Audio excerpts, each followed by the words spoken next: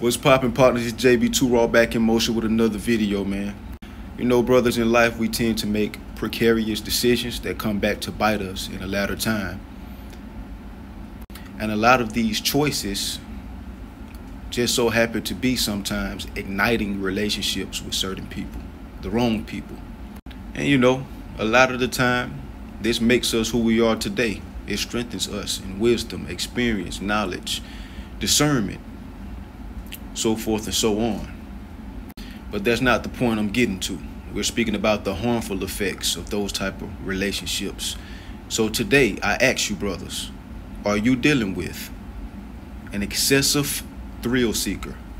In this video, I'm going to tell you how this is one of the most dangerous, mentally unsettled women that you could deal with and that you shouldn't deal with. But first, let's roll the clip. Dashboard video shows the moment an Uber driver was shot at while picking up a woman in Chicago. Yeah. Go, you finna shoot up the car. Shoot up the car? Yeah, go. What the What is that? Yeah, this video is now going viral on social media. This poor driver, he says the woman contacted police while he pulled over not too far from the scene, but then more gunshots were fired. He says he felt unsafe and told her he couldn't wait for police any longer. They changed their destination and the woman was dropped off at a nearby relative's house. Still not clear what led to the shooting, but it happened in one of Chicago's most violent neighborhoods. So if you don't know what's going on in the clip, or if you're driving and you can't watch the clip, you know what I'm saying? I'm pretty sure a lot of us have seen this clip before, but it's a guy doing Uber. He's recording it. I don't know if it's a skit or not. It seemed very real to me, but he's recording his rides and things of that nature, of course, to protect himself. And this one woman gets in the car, you know what I'm saying? I think it happened in Chicago, so more than likely it's a guy she's dealing with or a baby father or something like that. She gets in the car and the guy starts pew-pewing at the Uber driver's car, putting her life and, more importantly, that innocent bystander's life, the Uber driver, his life in jeopardy. And I speak that, you know, more importantly, as him simply being an innocent bystander. I don't know him. I don't know what he gets into, but we know what that woman gets into. You dig what I'm saying? And we know the type of men that she likes. So therefore, she's putting her own life in jeopardy. You know what I'm saying? By making those type of decisions to deal with those type of men. But now she's putting, even more importantly, a person that has nothing to do with that. Nothing to do with that. She's putting his life in jeopardy. That's the perspective that I'm speaking from. Not like I'm just God Almighty and I'm the judge of all and her life is less important than his. I'm speaking from a perspective, before I get into it, of her getting him in that mess that he has nothing to do with. So, with that being said, y'all seen what just took place. I just explained it to you. Raise your hand, and I'm going to raise mine. I'm going to be the first one to raise mine. Raise your hand if you think she's opened one of her holes for him consensually again. They got intimate and slept together again. Raise your hand. He just pew-pewed at her. Raise your hand if you think she slept with him again after that. Now, remember me saying this. Remember me asking you this or putting that out there. This goes to show the type of people that can hold any community back, no matter the race. You got the male and you got the female statistic. The male being the one doing the pew-pewing, and the female statistic being the one that deals with the one that's pew-pewing at her. Overall, creating another statistic in a child or children, bringing more monsters into the world. Yeah, it's sad that she probably had a child with that dude. She probably had a child with him after he pew-pewed at her. You dig what I'm saying? He probably is an ex of hers or something. That's if, surprisingly, they don't still talk. Man, at this point, I think it's way past programming, bro. It's way past that. These are grown-ass women, man. These women are grown, dog. They make their own decisions and they know exactly what they're doing. It's way past programming now, brothers. This is a mental illness. Women going, you know what I'm saying, dealing with stuff like that. putting themselves in situations like that. That's a mental illness. That is an excessive thrill seeker. I'm going to get into it later on. It's a mental illness, and it's patheticism, man. It's pathetic at this point. You know what makes it a mental illness, brothers? Now listen, I'm from rough environments myself, you know what I'm saying? But I didn't turn up like that guy doing stuff like that, or even wanting a woman that, you know, seeks a type of relationship like that. You know what I'm saying? What makes it a mental illness is because anything outside of a situation like that does not get her juices flowing. If you're not on the level of that guy in regards of lack of emotional control and lack of discipline and hopeless and don't know a goddamn thing, then that thing probably won't get wet for you. And a stupid guy makes a stupid woman feel smart. It's all about control when it comes to those women doing those things. Not just sexual, not just her feeling like, oh, this guy's a protector and blah, blah, blah, blah, blah. It's a difference between a protector and a crash out. Protectors have all those things that I just named. That guy of not having. You know what I'm saying? But anyway, fellas, that's what makes it a mental illness. But moving on. God forbid, most high forbid, she were to get hit with one of those hot shells or whatever the case may be. And, you know, she passes away and everybody is looking at her as a victim. You know what I'm saying? When she chose to deal with that guy, that was her willful decision. It was deliberate. She knew exactly what she was doing. And yes, it's unfortunate, but we got to answer for the decisions that we make in life. Women are not excluded from that. When I say her juices won't get flowing for you, I'm speaking about those particular women. What are we talking about? An excessive thrill seeker. An excessive thrill seeker will go lengths to feel excitement, even going as far as putting her life in jeopardy. Like that female did. You see, I'm a proponent to a certain extent of you are the company that you keep. So to my analysis, since she deliberately chose to deal with that type of guy, she would have had everything to do with what could have taken place, which is her taking those hot shells. And like I said, fellas, I come from these type of environments, you know what I'm saying?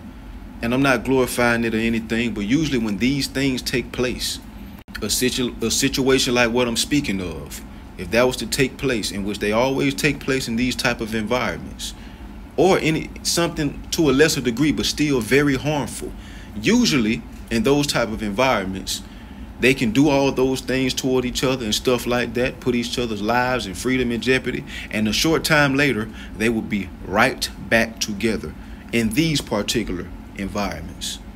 So what I'm saying is that by no means are these women that put themselves in these type of situations victims. And you know, everybody has men in their family, I would think, you know what I'm saying? Dad, grandpa, brother, cousins, uncles, whoever, nephews. When a woman keeps going back to the same type of thing, bro, you lose our protection.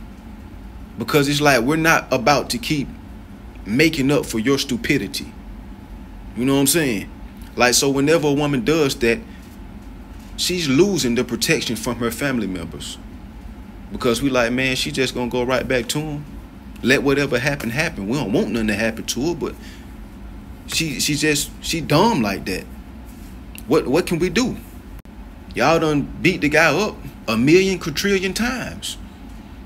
You done checked him, you done did this, you done did that. Like, she keep going back to him. Let life deal with her.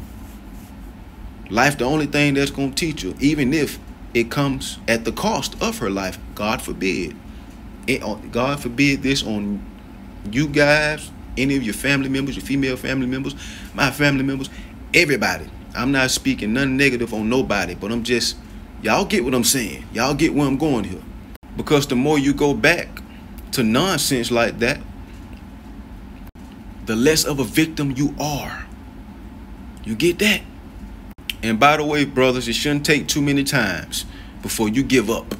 You dig what I'm saying? The scriptures say, and I'm paraphrasing, warn somebody 2 times. After that, let them be. I forgot the scripture. I'll come back to it in another video. But that was pertaining to, you know, when you're trying to warn somebody about the scriptures and the Most High, the word of the Most High. But that's in life, period. You don't give people too many warnings. You don't wait for her to go back to the guy 10 times before you give up on her. You gave her too much grace. Way too much. And I'm not saying let her use your intelligence against you. If a woman is hearing this, she might think, hey, okay, so I can go back to this Negro twice and they'll still, you know, defend me and stuff like that. She might try to use it to her advantage. That's what females do. They're natural users. It's their survival instincts. You dig what I'm saying? So don't be that guy either, whose intelligence she tries to insult. All women are capable of it because all women are survivors. And I have a breakdown on this. It's one type of woman, survivor. But it's 2 archetypes that they go by. You know what I'm saying? It's 2 pieces to that pie. She's either going to be a user or an actor. But she's going to try her best to survive. I got a video coming up on that. But anyway, brothers, on the other hand of things, if the Uber driver would have got hit with the hot shells, then that blood would be on her hands just as well as it is on the trigger finger's hands. The guy that pulled the trigger's hands, period. Watch out for these women that are excessive thrill seekers. I'm not saying nobody should want to enjoy their life. You know what I'm saying? Create some exciting experiences. I'm not saying that. But it's a certain level that you can go to when it comes to those type of experiences. An excessive thrill seeker is a problem, man. A problem that you shouldn't deal with once you realize that that's what she is. When you meet these women and you finally discern that she's an excessive thrill seeker, you should exit stage left. If you don't exit stage left, I need you to take your 5 fingers, right, along with the palm of your strongest hand, and take it across your face to try to slap some sense into yourself, dummy. Because once you discern that that's what she is, that's who she is, it should be no way, shape, or form that she should be able to ever drag you in any mess that could be harmful to you or anybody else.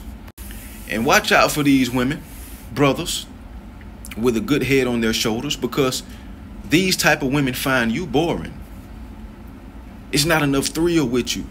You know what I'm saying? Yeah, y'all go out, y'all create experiences,